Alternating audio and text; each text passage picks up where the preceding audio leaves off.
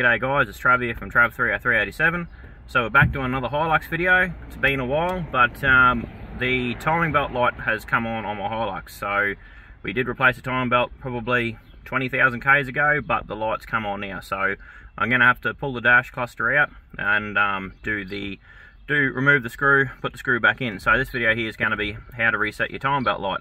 So pretty much just going to go through step by step on what to take apart and how to put it back together and have the timing belt light off. So righto guys, stick around and hope you enjoy the video. Righto guys, so here we are in the car.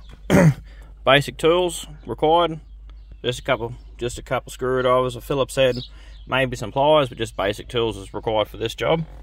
Right, so turn the reds on. Timing belt light's on, and my engine light's on, but disregard that because I've got the mechanical pump conversion, so therefore there's next to no electronics on the engine, so that's why that's come up. But I might pull the bulb while I'm at it. But anyway, that's the timing belt light. Shut the motor off. Right, so business side. If you've got a UHF in here, obviously disconnect your wire for your handheld. Pull your ashtray out. You'll find a screw down there. Pop that screw out first. Then your shroud will come off. Now we're going to be, I got you on the GoPro, so you'll get a good version of what I'm doing. Then there's a couple more screws up under the dash. So one there, another one over here. We'll get to them later. Drop the steering wheel down. A bit more room to play with. Right, so I'll get you over to the GoPro and we'll start pulling this dash apart, and we'll get the cluster out, and then we'll show you how to take your timing belt light off.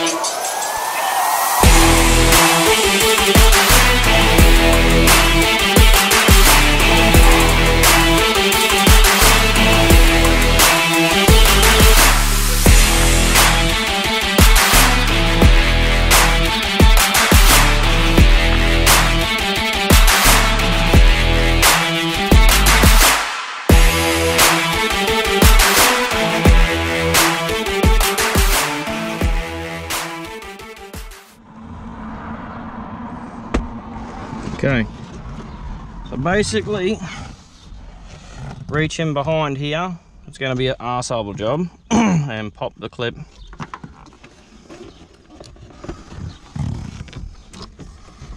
Okay, got some wires and shit.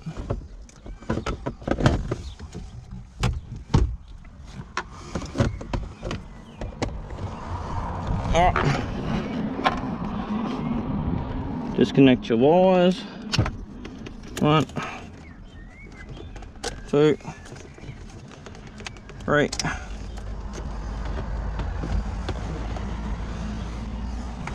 Okay. So here we go, the dash cluster's out. The biggest pain in the ass is this part here, so the speedo drive.